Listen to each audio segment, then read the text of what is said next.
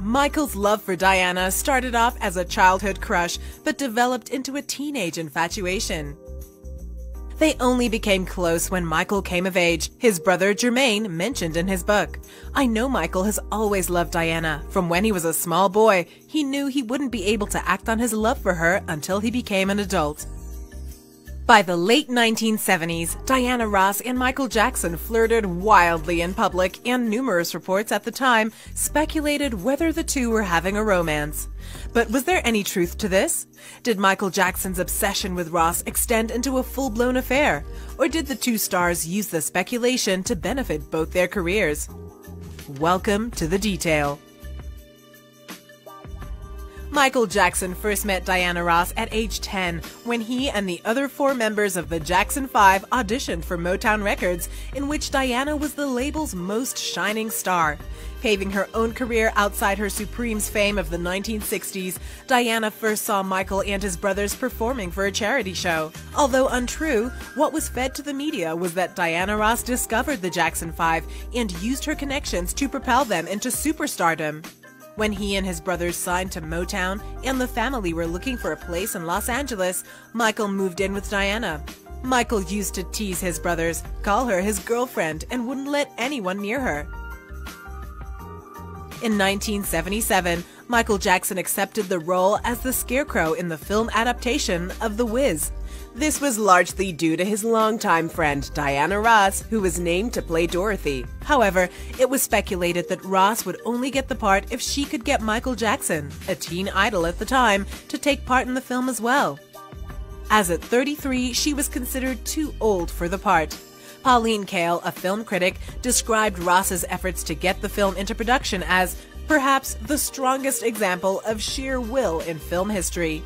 Michael Jackson's mother, Catherine, once said, when Diana Ross was named to play Dorothy, Michael had further incentive to land a role in the movie. He'd been in love with her ever since he and his brothers had been her house guests. "You're not pretty until you start looking like Diana," he would tease LaToya and Janet. Jackson biographer J. Randy Taraborelli recounted that in 1977, while on the Wiz shoot, Michael Jackson and Diana Ross would regularly go out at night attending parties in New York Studio's 54 nightclub. One of Diana's assistants said he had been trying to get hold of the both of them all morning as they were late for filming. Eventually, they got hold of them on the phone and was surprised to find they were in his apartment and that she had apparently spent the night there. Later on during the shoot, Diana was apparently overheard talking to some girlfriends of hers and said to one of them, "Well, I'll tell you one thing, Michael definitely isn't gay." When this assistant asked Michael if anything had happened between them, Michael said, "You'd have to ask her that." This flirtation between Michael Jackson and Diana Ross would continue for years to come as Michael's infatuation grew. But Diana never took the relationship seriously because of their 13-year age gap. Although this was never an issue for Michael, Diana, on the other hand, could not overcome the taboo of the age and their association when Jackson was a child. She was fearful of how this would impact on her public image and thus her career, and Diana Ross was a fiercely ambitious woman. After a photo session with Diana Ross and photographer Todd Gray, Jackson ordered 2 large prints of every picture. 2 of every single one? That's about 144 prints. Michael answered, "Yes, I can count. I want 1 set for myself and 1 for Diana. Todd, this is magic." During Diana Ross's 1981 special, Michael Jackson was featured heavily. They performed together 3 times, and Michael was the only other person who had their own performance other than Diana Ross herself. While being introduced, Diana called Michael her baby, and they hugged several times. The special also included a mini interview between the two, where they flirted and called each other sexy. Diana Ross said in Ebony that same year, "I'm crazy about Michael, and I love him a lot. He's been my inspiration. He's a very gentle, wonderful human being, so whenever I can be around him, I like it. His aura is only about love." Diana Ross's vivacious character and affection towards Michael allowed fans to misconstrue it as sexual. Diana's personality was infectious, and she was flirty with all men in public, including Michael. It's one of the tragedies of Michael Jackson that he dwelt on this romantic obsession and did not let it go. Jackson even erected a shrine dedicated to the love of his life in his family home with photographs and mementos. However, Diana wasn't interested in Michael and made several attempts to soften the blow for him. The public saw her and MJ as mother and son. This is demonstrated while on the red carpet with Michael at the 1981 Oscars. She said, "He's going to play my son." As a result, they burst out laughing and walked away. But even with Diana's hints and gentle letdowns, in Michael Jackson's naive mind, he and Diana were in a relationship, and he had hopes that they would ultimately be together. In 1983, Michael Jackson once said in an interview, "Diana Ross is everything you could wish for. I love her. I hope she marries me. She always tells me her most private secrets. That's the kind of relationship we have." Michael Jackson was devastated when Ross met her second husband, Norwegian shipping magnate Arne Naess Jr. in 1985. The two married the following year, and Michael Jackson apparently canceled his attendance to the public wedding at the last minute. When I heard Diana Ross was getting married, I was happy for her because I knew it would make her very joyous. Still, it was hard for me getting married to this man I'd never met. I wanted her to be happy, but I have to admit that I was a bit hurt and a little jealous.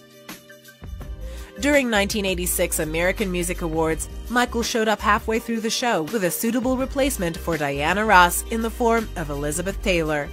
It was noted how Michael Jackson appeared visibly upset and cold towards Ross during the show, in which he reluctantly celebrated the success of USA Africa's We Are the World charity single.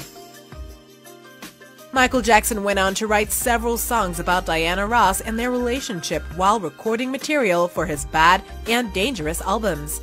Songs which were released included 1992's Remember the Time, in which Jermaine, Michael's brother, wrote that the song was, as Michael told me, written with Diana Ross in mind, the one great love that, as far as he was concerned, escaped him. Michael also released Dirty Diana in 1987 on the Bad album. Many fans speculating that although the song was about groupies, it was also a dig at Diana Ross while he was angry at her for leading him on and then getting married to another man.